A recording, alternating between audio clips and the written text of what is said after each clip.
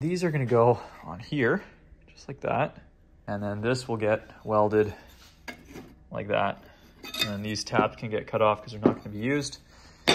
All right, the rads are on, and I cleaned up all the tabs off the side of them because they are from a dirt bike. So this guy is gonna get welded onto there, and then it'll have to get snipped off. Here's that elbow in place. I've cut this guy, and that's about where it's gonna go. And then this will have to get cut off, and an end like that will need to go on there. But we'll line that up later once this is kind of pointing in the right direction. All right, it's welded up, looking good. It's perfectly at the angle we want it. So now it's time to cut this guy and weld that guy up. All right, it's welded on. Let's get this rad in. Coolant system is really starting to take shape. I think I got to cut this a little bit longer, like maybe a ½ inch, bring it to there, because this is sitting on the ridge. And then I roughed in place where this guy is going to go and get it to come to there. We'll turn this guy around, and we can probably cut that and install that right now. And then we're going to have to work on getting this guy notched out when that gets turned over, which is going to come off this way and have to get tapped into here. This is gonna have to get plugged. So here is the water pump cover with the hole I put in it, and this is gonna be the pipe that's gonna get joined onto there.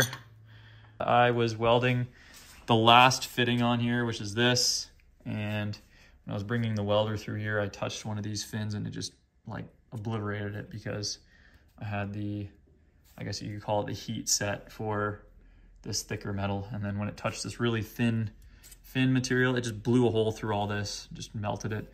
So I just threw some JB weld over it, so hopefully we can kind of ground test it, and I'll swap that out when the new rad comes in. I had to order a whole new set. Thankfully, I went with the dirt bike rads because these things are significantly cheaper than the rads that are designed for this thing. Also, the rads that are designed for this thing come out to like here, and I want to have a pretty streamlined cowling, and I think that I'm going to get more than enough cooling with just these two rads. I think it'll be more than enough. Maybe it won't, but time will tell. I think I'm going to be more than happy with these two rads. This will be the last look at this gearbox internal before I put it all back together with this new seal, and I'm going to put Loctite on all these bolts, and that'll be sealed up for good. To fill up the oil, you take out this plug here, and you fill it until it starts to come out of that drain. And there's another one at the top here that if you had this mounted the other way, that's where you would kind of fill it up to, and that's sort of your dipstick. So you fill it up to there till it runs out, you plug it back up, put safety wire on it, and that's it. Doesn't get opened up or checked again, really. Just made a new plate for the ignition module. These are all Loctited and torqued in, and they have the high-vis torque seal on it. So now we can get this ignition module mounted back up. All right, the oil injection pump is ready to go back on along with the carburetor mounts. So this will go on, and we'll put in all the bolts with some Loctite, and we'll also put that torque check stuff on as well. All right, the oil injection pump is on. I just drilled and tapped these holes that were roughed into the block. And then we're gonna put a piece of aluminum across there to hold those wires in place. This guy supplies the oil, which flows to here. This will have to be moved up quite a bit because the lowest point should be kind of level with that. So that gets pumped in through here. Depending on the throttle level, it will get sprayed out of these little nozzles on either side. I'm just going around running lines, hoses, stuff like that, plumbing this engine in. I finished this guy, looks pretty good. Yeah, and then next up is going to be mounting that oil reservoir so we can hopefully get some oil through this thing and maybe turn it over. These rubber grommet things are not as good as they once were when they were new, and we don't have a perfect fit there, which means puddle on the floor. So I think I'm going to get new fittings. Well, I'm definitely gonna get new fittings, all aluminum, and new grommets, and possibly a new oil tank. We'll have to see. It depends on the size that I can get. Hopefully we can get the same size. I mean, it leaks, but I can still kind of get this thing ready to do some testing. We get the carbs on, we get the fuel lines on. These fuel lines are kind of just temporary, I think. I might change these out. I also have to order a new oil injection cable, because the throttle cables are perfect, but this oil injection cable is not. You can see it is stretched quite a bit and it's bending over that water line there. We did a lot of this stuff. I had some friends over that are pretty handy, so we all worked on that and we got it to run for the first time. So that was super exciting. After rebuilding this thing and not testing it at all, everyone came over and it ran right away. First revolution. Ready? Go. Oh, go, go. Spark.